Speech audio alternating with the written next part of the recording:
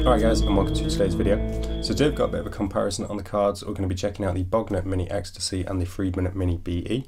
Now I will be doing a more in-depth video with each amp further down the line, but today this video is more designed for anyone who's looking at picking up one of the two amps and isn't sure which to go for. Hopefully it will give people a clearer idea of which amp might meet their tonal kind of tastes and preferences really. So with that in mind, the way we're going to run the comparison, we're going to hear a bunch of A/B clips, so the same thing on both amps. We're going to hear amp 1, amp 2, back to amp 1 again as a reminder, but we're not actually going to know which amp it is we're hearing until the end of amp 2, so that way we can hear both amps, decide which tone we prefer, and then we'll find out which amp it was. Just keep things as fair and unbiased as possible. The only clip I've not actually been able to do this with is the cleanish tones, which is the first clip you'll hear. The reason being for that, I had the Seymour Duncan Dark Sun delay and reverb in the effects loop of each amp, and the way I've got the room set up, I couldn't keep the amp out of the camera shot with all the cables going on. As far as the tones go, it's very similar settings on each amp in each tone setting. I've not gone for identical tones though, as the second amp would be at the disadvantage having had to match the first amp, so I've more tried to dial in each one how I felt was most appropriate for the particular piece I'm playing. That being said, the volume and gain were pretty much the same on every clip across the two amps, and I'll put what they were set to on screen as well.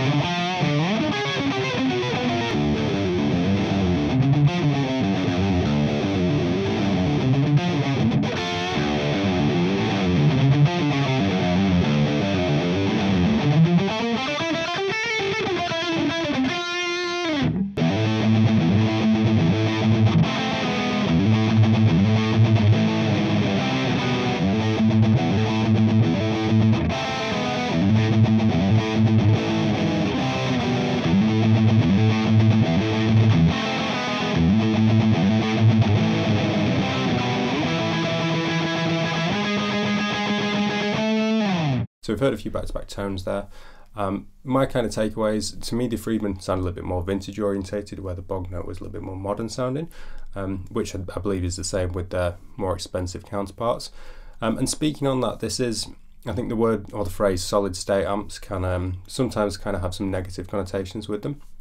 And the thing is to remember that these are kind of budget solid state amps, and it's to allow people a kind of an idea of what the Friedman sound is and what the Bogner sound is at a much lower price point than their kind of flagship models.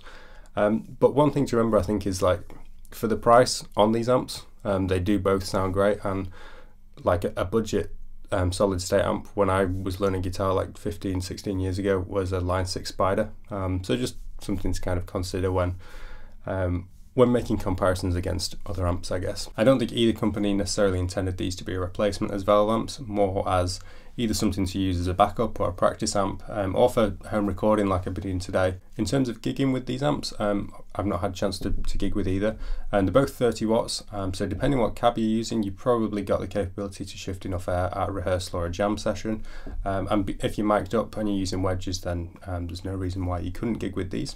So as I mentioned at the start of the video, specs wise I will be doing a more detailed run through each amp. However, I'll just very quickly take us through the front panel on each. I'm using the leaflets as the amps are behind me. The Friedman, we've got the volume, bass, mid, treble, presence and gain. These are shared across both amps. And then the Friedman has two mini toggles, so we've got a cut and a tight switch. So the cut adjusts the range of the gain pot, and the tight is a 3-position switch that varies the low bass frequencies of the amp if you want to tighten up the bottom end. Moving on to the Bogner now. Same 6, so we've got the volume, presence, treble, middle, bass and gain again. And this time we've got a variac switch, which is like a voltage drop, something Eddie Van Halen made famous, gives you more kind of dynamic compression to your sound. We've got a gain low and like a minus and plus, and this takes us from a more vintage kind of plexi tone to something a little bit more modern and hot rodded. Then we've got a mid frequency, so this sets the frequency that the mid dial controls, and then lastly we've got a pre-EQ, and this is essentially a boost in different areas. So we've got B1 is the left hand side that offers a high frequency boost that adds detail and openness to the sound. N is a neutral tone that is rounder with less attack, and then B2 offers a boosted mid-range and high frequency. So looking at the rear of both amps, they're exactly the same. We've got an effects loop, and we've got our speaker out, so you can either use a single 8 ohm or dual 16 cabinets, and then the input for the provided power supply with the amps. As I say, I will do a more detailed run through of each amp, where we'll check out what the dials are, the parameters of each control, that kind of thing in their own respective videos. So that was the comparison between the Mini BE and the Mini Ecstasy. Let me know in the comments which one you prefer and why. If you did enjoy the video, please do click like and subscribe. It really helps out the performance of these videos. As always, if you've got any questions, let me know in the comment section, or you can send me a message at James Franklin Guitar. And lastly, thank you very much for watching. Take care, and I'll see you in the next video.